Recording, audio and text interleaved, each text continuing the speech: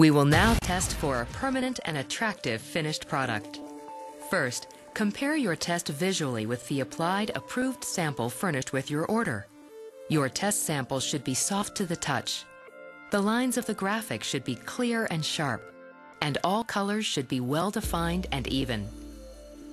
The transfer should not appear crushed or distorted from too much pressure. You might notice that the material being printed initially has changed color, especially reds. This can be normal. The original color will return as the product completely cools. Now, let's check for a permanent bond between the fabric and the Lextra transfer using the pick test. Using your fingernail, try picking off the transfer. Start at a corner or protruding edge. If your adhesion is solid, you will not be able to separate the transfer from the fabric or textile. Only after extreme effort might you see small bits or crumbs picking off, as the transfer is being literally torn to pieces. This indicates a successful and permanent transfer.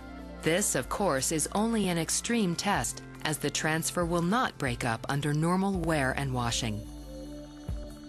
If the pick test results in the Lextra transfer coming off completely, or in large continuous strips or chunks, the transfer application settings need to be reviewed and may need to be modified.